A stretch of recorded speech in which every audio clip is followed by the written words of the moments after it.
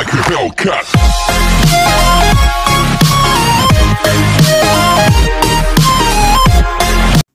அப்பூதியடிகள். குலம் அந்தணர்.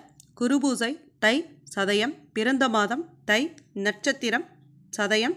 பிறப்பிடம் திங்களூர். முக்தித்தலம் திங்களூர். அப்பூதியடிகள் சோழ நாட்டில் திங்களூரில் பிறந்தவர். மிகச்சிறந்த சிவபக்தரான இவர் திருநாவுக்கரசு நாயனார் காலத்தில், அதாவது 7ஆம் நூற்றாண்டில் வாழ்ந்தவர். சைவ சமய வளர்ச்சிக்கு திருநாவுக்கரசர் ஆற்றிய பணிகளும் அதனால் அவருக்கு ஏற்பட்ட துன்பங்களையும் இறை நம்பிக்கையுடன் வெற்றி கண்டதை கேள்வியுற்று அவர் மீது அளவு கடந்த பக்தி கொண்டாராம் அப்பூதியடிகள். ஒருமுறை திங்களூருக்கு சென்றிருந்த திருநாவுக்கரசர் அப்பூதியடிகளின் இல்லம் சென்றாராம். அப்பூதியடிகளும் பெருமகிழ்ச்சியுடன் அவரை வரவேற்று அமுதுண்டு செல்லுமாறு வேண்டினாராம். அமுது பரிமாற இலைப்பறிக்கச் சென்ற அப்பூதியடிகளின் மூத்த மகனை பாம்பு தீண்டி இறந்து போகிறார்.